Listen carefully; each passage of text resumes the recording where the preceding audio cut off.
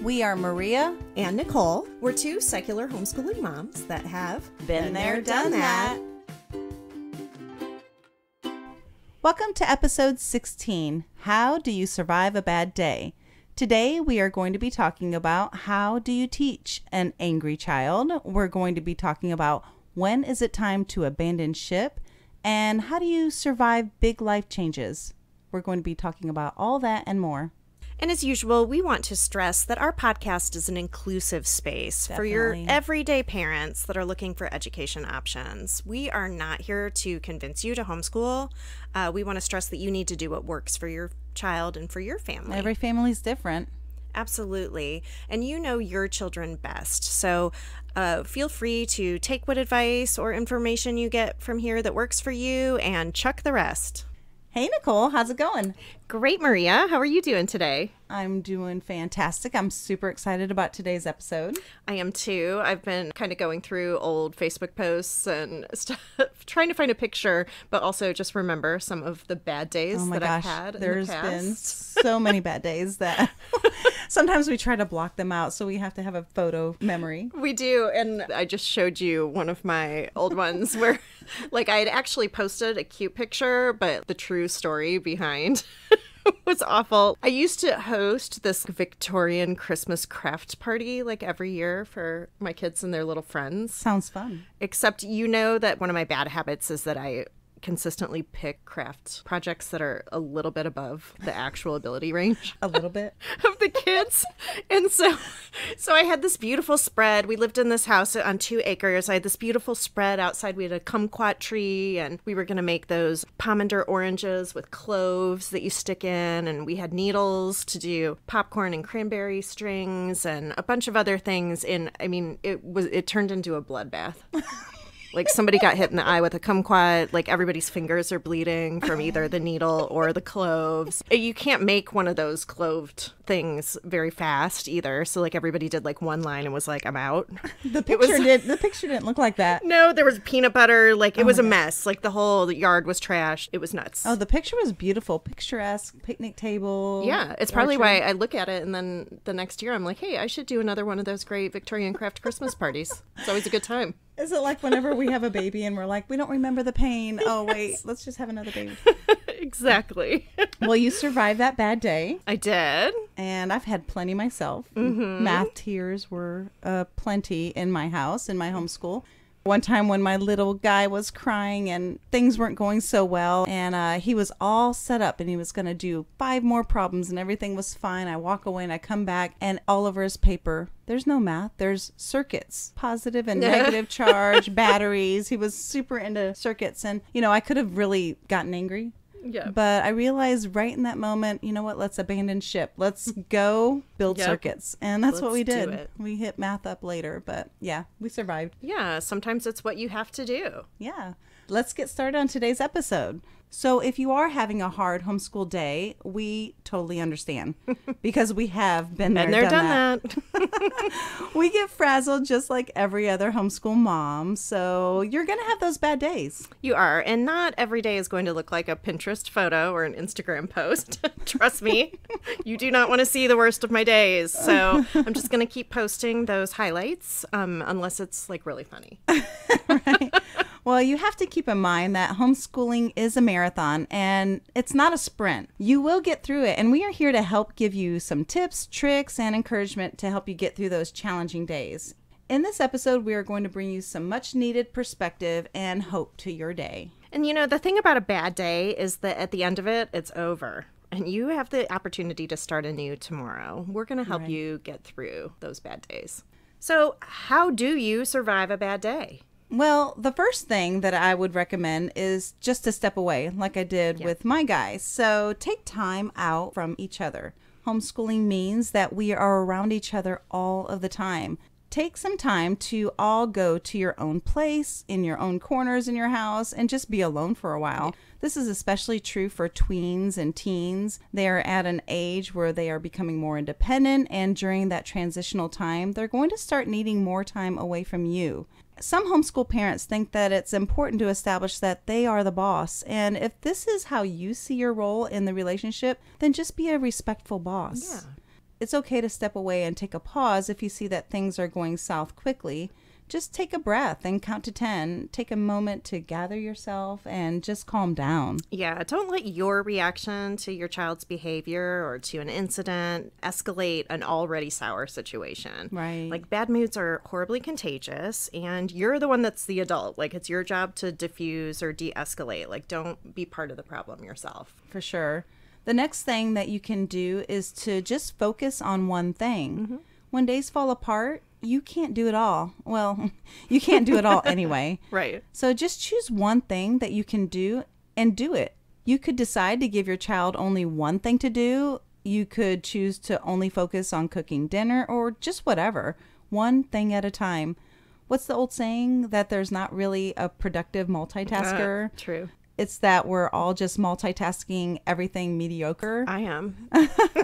Well, I promise you're not going to be productive during that stressful moment. So stop multitasking right there. Let everything go except for that one focus item. Yeah, and if are the kids at each other's throats? Is everyone in a bad mood and it's just getting worse? Maybe just try bagging it all and leaving to connect with some friends or your homeschool group. No one is ever going to get your situation like another frazzled homeschool mom. Oh, gosh. And true. maybe having some buffer friends to play with away from your sibling can ease some of that rivalry that might be going on today in your house. Oh, yes, for sure. The next thing you could do is you could just change something. You are in charge of your homeschool and how your day goes. You absolutely can change it up. For sure.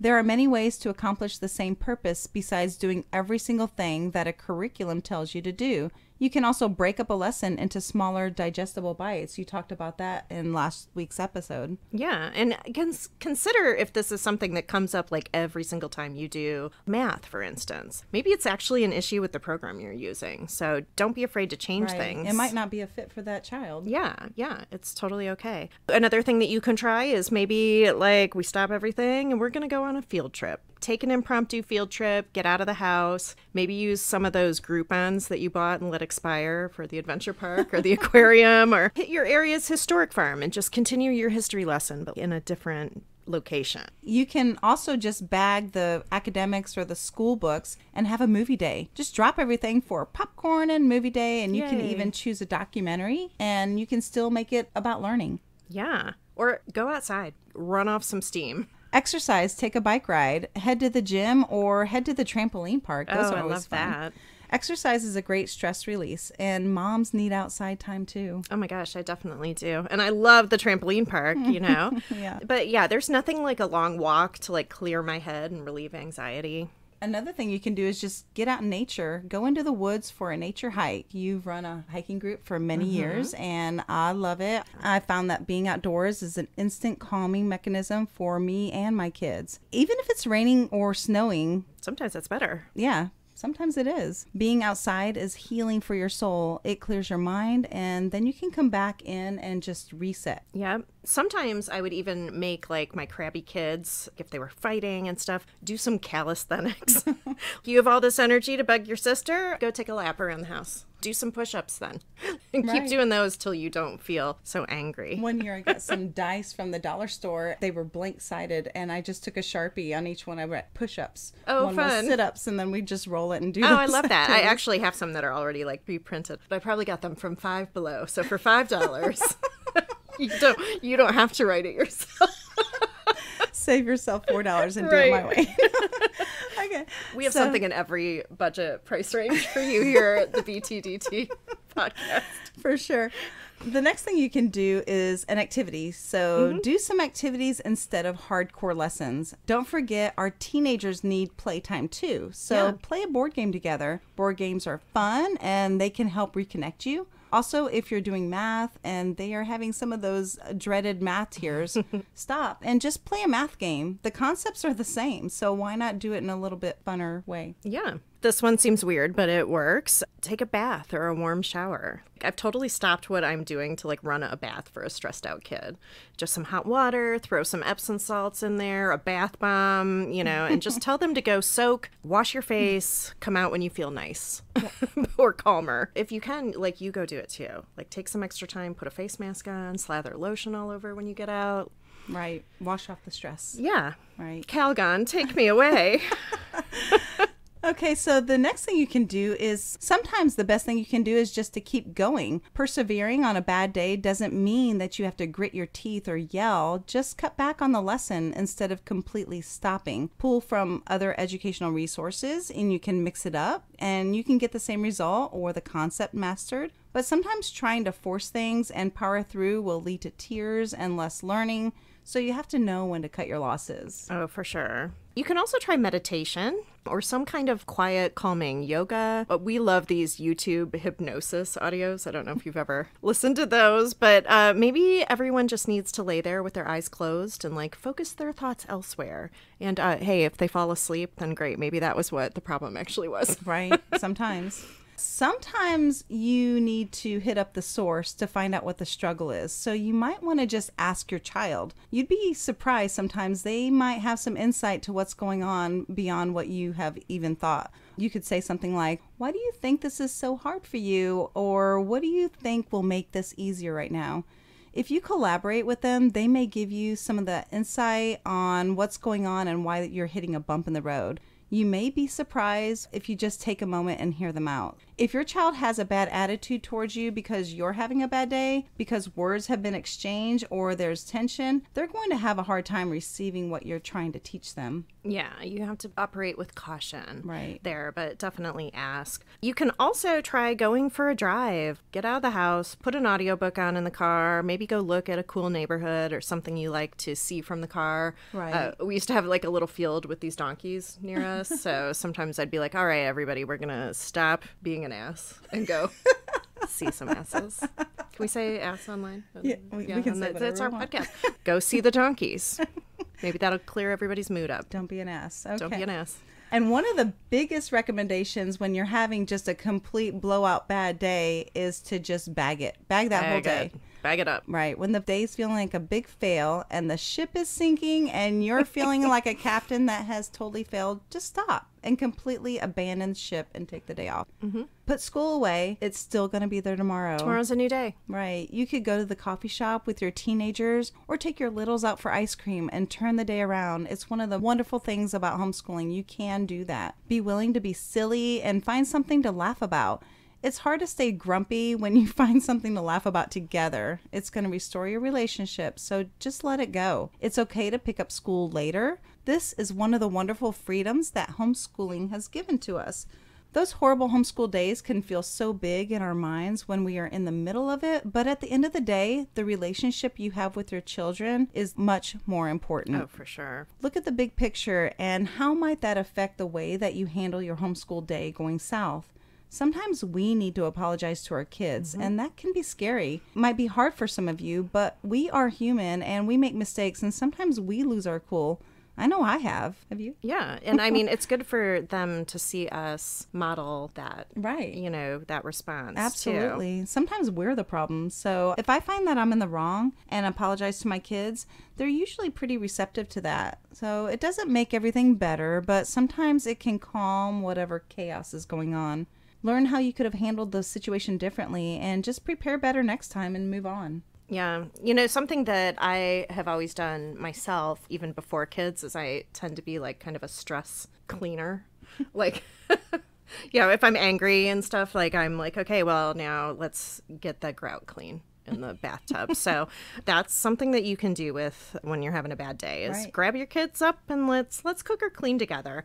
And I forget who the comedian was that I heard say this once, but it was something like, if you feel like you hate everyone, you need a snack. But if you feel like everyone hates you, like you need to go to bed.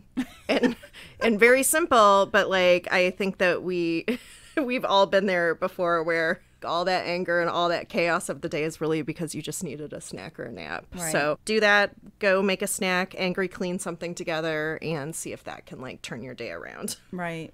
One thing that you really need to think about is your adult time. You need to give yourself something to look forward to. Plan some much needed adult time. Plan a date night with your spouse or even alone, or you can just hang out with your friends. Join an adult sport. I have, and it's saved my life. Yeah. Between softball, tennis, racquetball, pickleball, all the things I play, I need it. It's my therapy. So that's something you can think about. Do something you enjoy, and don't talk about homeschool while you're doing that. We need more than just days filled with homeschooling. Yeah. You know, we've always loved doing like mom's night out with our girlfriends and some dad friends as well. Sometimes we'll meet at a restaurant. Sometimes we do a potluck at someone's house, but someone's always willing to meet up. Some of our best attended events are the ones we just like throw together on the fly. Sometimes karaoke parties. We've done that. Yeah, totally done that at the kids event. But yeah, you know, I read something recently about, I think it was one of those, am I the asshole questions?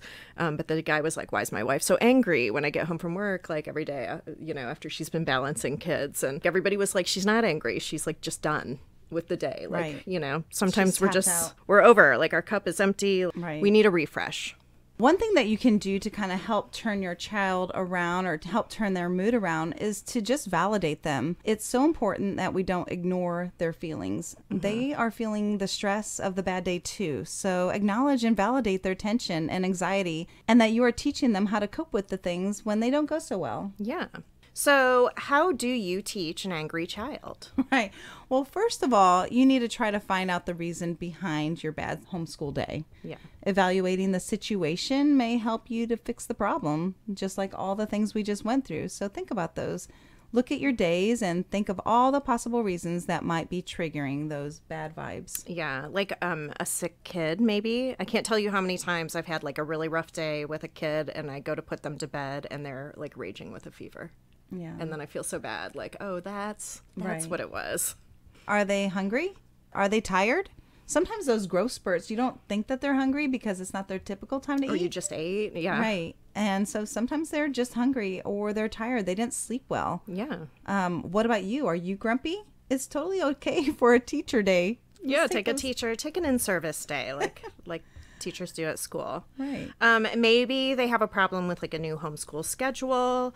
Are you new to homeschooling? Are you trying to do too much? Are you trying to fill like unrealistic expectations? This is a super common problem with beginning homeschoolers because it's a constant feeling that we all have that we're not doing enough. Like I said, we all feel that way. Like even us, we're experienced homeschoolers, but there's every day we're like, oh, but did we do enough? You almost always are doing more than enough. So don't worry about it. Well, when you think about your one-on-one time as compared to in a classroom with even a 1-to-20 ratio in a classroom, that child is not getting that time. Yeah. So, yeah. We've talked about how like your physical presence is more important really than all of that stuff in another episode.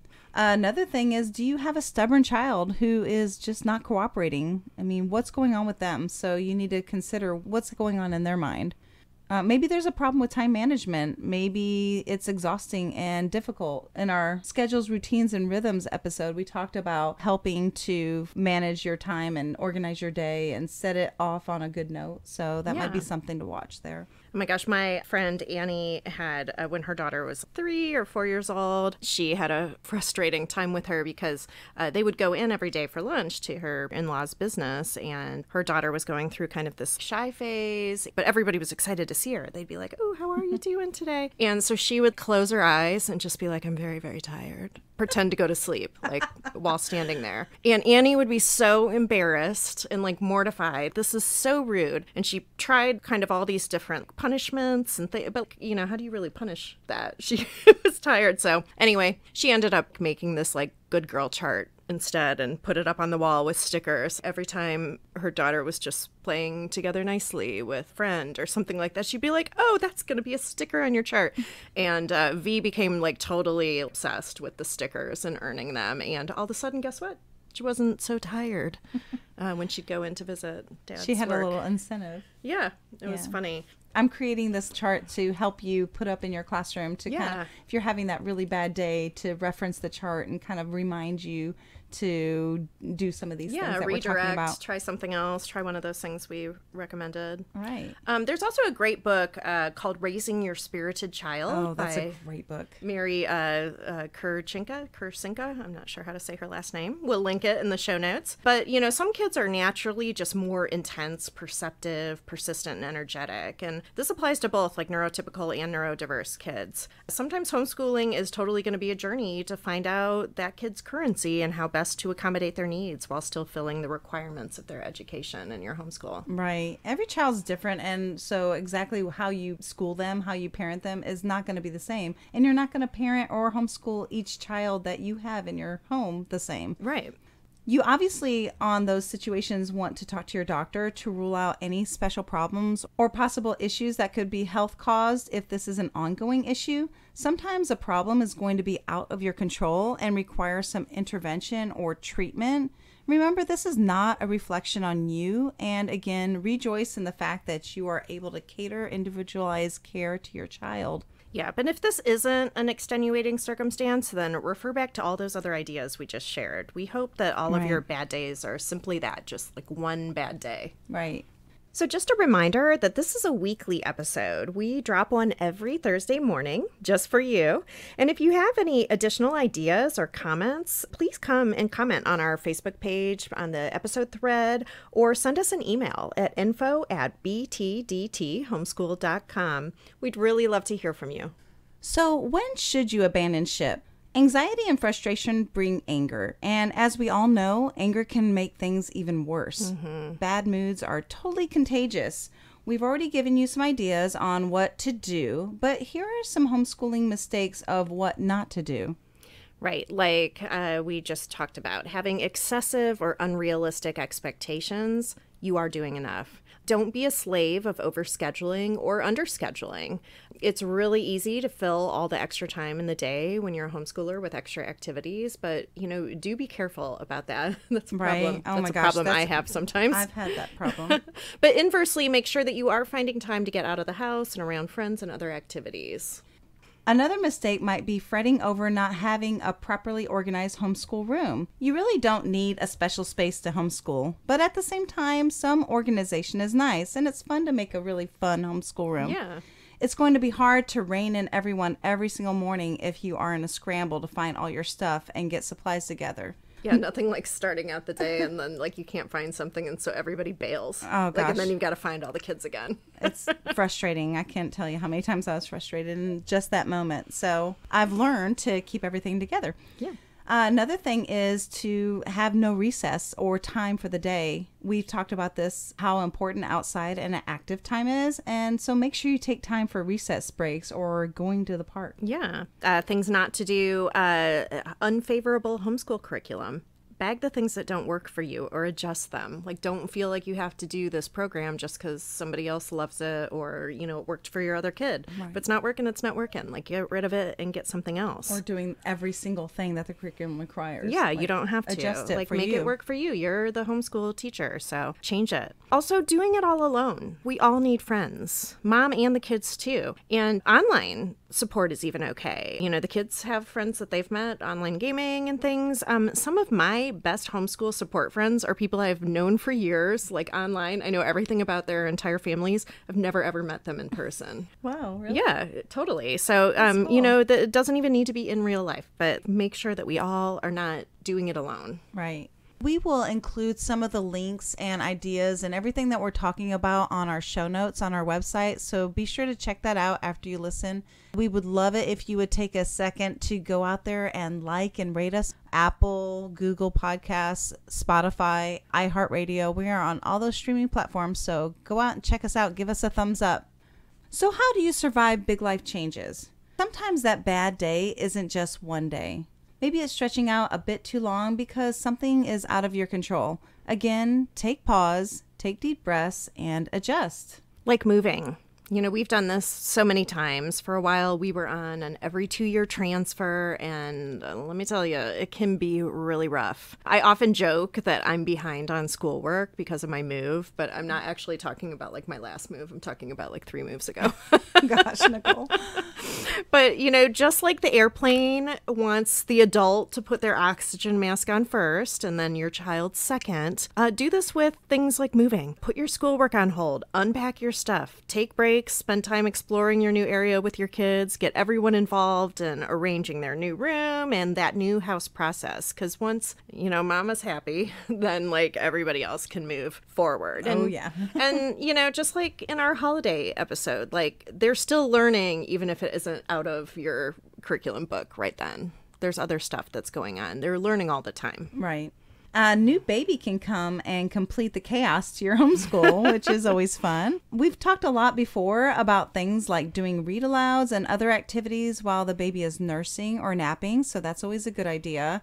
There are lots of ways to still get stuff done with a new addition, but again, be sure to take care of yourself and this new adjustment. It's okay to let go. It's okay to let everyone watch a little too much TV for a while or just play games.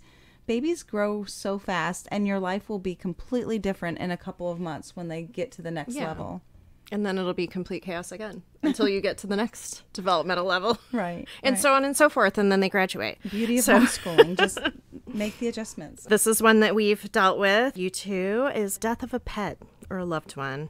And this can be really, really hard, whether it's a sudden death or something in which everyone's kind of watched unfold slowly or even had to take a caregiving role in. And you're going to want to proceed slowly with caution while still allowing everyone else time to grieve and knowing that that grieving isn't always a linear process. Everyone grieves differently, and it's going to take some time to figure out what every little person in your family needs while also caring for yourself. Right. Well, and when my kids, when their grandfather died, we took time away from school, but we also did a lot of things to commemorate him. And we made a slideshow of his life, and we did a lot of things that just kind of helped us be in the moment for whatever grief period that we needed. Yeah, so that's very sweet. It was good. So the next thing would be divorce. As you probably know, I am divorced. We went through this when they were 4 and 8. So we were actively already in homeschool, and we were already actively involved in homeschool groups. So it was really important for me to kind of continue life. A lot of things were changing within their lives. So it was really important for me to kind of keep some of their regular activities going. So we were sure to still go to park days, hang out with friends. And honestly, in my situation, he wasn't really a big part of our lives. He worked all the time, and he often wasn't even there in the mornings or even at dinner time. So it didn't make a huge impact, but still having 2 households was huge for the kids. At that point, I know a lot of people stopped homeschooling, but for me, it was really important to continue because it was kind of a really big, important constant in their life. And I feel like over the years that has definitely made a big impact on their security and them being able to connect with the people that they had always connected with. Yeah. Make sure that they have plenty of time with both parents. And if you can make your ex part of their homeschool and they are on board, that's even better. Unfortunately, there are some of us, me included, that have unsupportive co-parents when it comes to homeschooling. Even though we went into this decision to homeschool our kids together, as soon as we were getting divorced, he was like, nope, they're going in school and you're getting a job and this is the way it's going to be. Well, that was his plan. That was not my plan. So I went ahead and I moved forward, and it was just important for me to keep that constant. So that's what I did. And even though it's been hard and challenging, it was super important for me and for my kids. And I knew it was exactly what they needed. So that's what I did. But if you can get them to come on board and be a part of the process, I would highly encourage that. Bring them into your homeschool. You're still a family, so proceed as such, and the kids will also feel that. So just keep going. Yeah. We met you right after that, I think. And, it's always okay to take a break. Don't panic and think, oh, I can't do this right now and homeschool. I'm going to have to send everybody back to school. You can do this. And now is not the time to throw even more life changes in there by panicking. In most cases, this is going to be a short bump in the road, but you're busy forever modeling resilience and patience and perseverance for your child through these trying times. And that's really going to mean everything to them. Right. And just remember that things will turn around and they will get better. You are enough for your kids. So be that parent that they need and be the constant in their life. I think that we've given everybody a lot of tips and tricks to get through either a hard time or a bad day to move forward in their homeschool. What do you think, Nicole? Yeah, I hope so. I hope we've given everybody some new things to try on their next bad day. Not that we wish a bad day on you. No. We'd love to hear how you've survived your own bad day. Please send us a message at info@btdthomeschool.com. Yep. Even if you have a funny story to share, we would love. Yes. I mean, we have plenty of our own, but we would love some more. We always love a funny story. So right. Next week on episode 17, we're going to be talking about how do you prepare a middle schooler for high school. We have a listener from Minnesota that helped inspire this episode, and so we're excited to talk about the middle school years. We're going to talk about what does your middle schooler need to know. We're going to be talking about how do you deal with sibling growing pains? How do you motivate your middle schooler? So we're going to be talking about all of that and more next time. And more. Yeah. See you next time. All right. Bye. Cheers. Be sure to check us out on our website at btdthomeschool.com, as in been there, done that, btdthomeschool.com. You can join our mailing list and get news and updates on future podcasts, and be sure to subscribe on your favorite podcast platform and follow us on social media, Facebook, Instagram, Twitter, TikTok, at the BTDT Been There, Done That Homeschool Podcast.